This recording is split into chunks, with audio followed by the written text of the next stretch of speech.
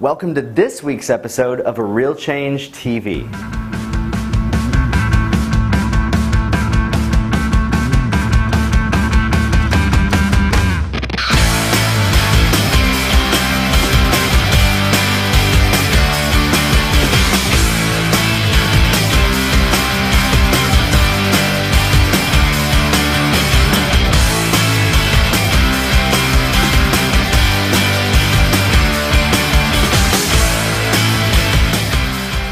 Hey everyone, my name is Jeremy Krakowski and I'm the head media director here at A Real Change International.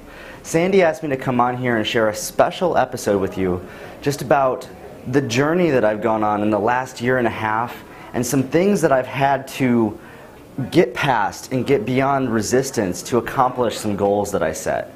To make it long story short, in the last year and a half I've completely turned my life around and I've lost over 100 pounds of fat as well as gained muscle in my body. But beyond that, it's more than just the physical. It's more than just what you eat. It's more than working out.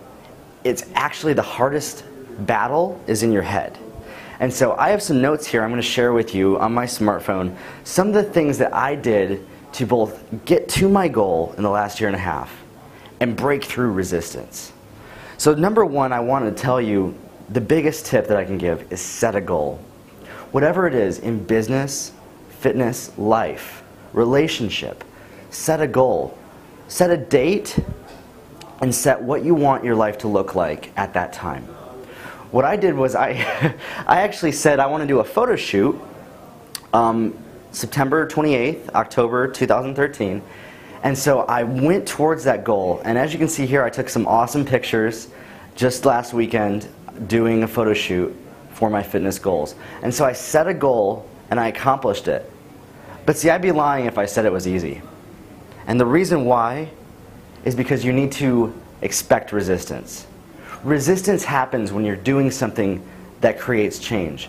There's a law of physics that says for every action, there's an equal or opposite reaction. And what that is when you go forward, or you go up, or you go down, even in a digression, there will be resistance that will hit you, and it will send you back to where you came from. This even happens in the stock market. Stocks rise up and then they hit resistance and knock down. What will happen is with your goals, you'll hit resistance, whether it comes from family, friends, your own brain, old tapes in your head, just feelings, even chemical imbalances in your body that will resist change, or that will resist you from going forward. People say that, once you pass $100,000 in your income, you can go far beyond that. And there's these milestones, $100,000, $1 million, that when people pass them, they can go beyond that, but there's resistance at these different levels of income, as well as with fitness. For me, there's plateaus that happen. I kind of was stuck at about 50 pounds of weight loss. I was stuck at about 60 pounds. But then what I did was I got some very specific training from my personal trainer that I hired, Sagi Kalev, and he helped me strategize how to transform my body the way that it is today.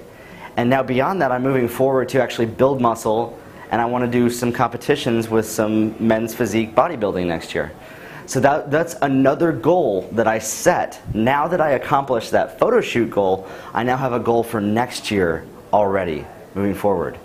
The third thing that I want to say is to change your surroundings. Now that might sound complicated for some people. That might sound like something that you can't do. If you're single like me, what I do is I was having trouble in my business working for ARC, working from home because I was by myself at home all day. So I got a co-working space that I go to. It's an office that I work at. And if you hear some people behind me right now, I'm actually at my co-working space right now recording this video. There's people here from other companies all over the Dallas area that work here out of this co-working space. Change your surroundings. Another big thing that I had to do was to change my surroundings was delete my Facebook profile. I had a lot of crappy friends is what it was on there. People that were negative, people that were knocking me down, knocking my goals down, bringing me back, and causing that resistance to happen. So what I did was I changed that surrounding. A place where most people in the world hang out now is Facebook. Facebook is like a nation. So I deleted my old Facebook profile and created a new one and got new, more positive, uplifting friends.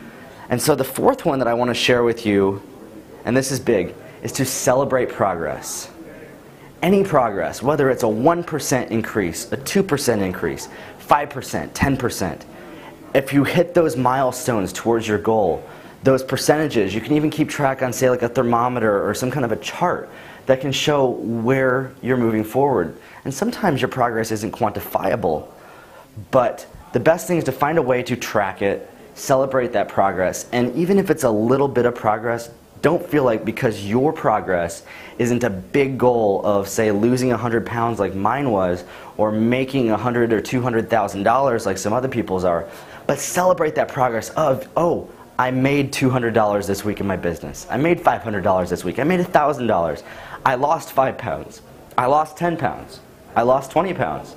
Celebrate that progress every time moving forward. That's really what I wanted to share with you, those 4 things. Just to recap, set a goal, set a date and time, and move forward towards your goal. Expect resistance. It's going to happen. But be aware of it and learn to move forward past it and keep your goal in sight. The other is change your surroundings. If your surroundings around you are what is either distracting you or keeping you from reaching your goal, or you feel that way, change it. You're not a puppet. You're not a tree. You are not planted like a tree in the ground. You have legs that you can walk and move out of your surroundings. And the other one is to celebrate progress. Every little bit of progress that you make, celebrate it. It is something to be celebrated no matter how big or small it is. Now next week, if you haven't registered, we have this social media GPS virtual summit. I'm actually flying up to Indiana. I'm going to be recording in our brand new HD TV studio with 4 cameras. We have a few hundred people already registered to be on that, and we would love to have you on as well. If you haven't registered, visit arealchange.com/blog and find out how you can get registered for the Social Media GPS Summit. We also have a special episode of A Real Change TV coming next week. It's actually pulled from our vault from last year's 2012 Social Media GPS Summit, and it's a tip and a strategy that you can use right away in your business to increase engagement and profits in your business. So I hope to see you next week on A Real Change TV.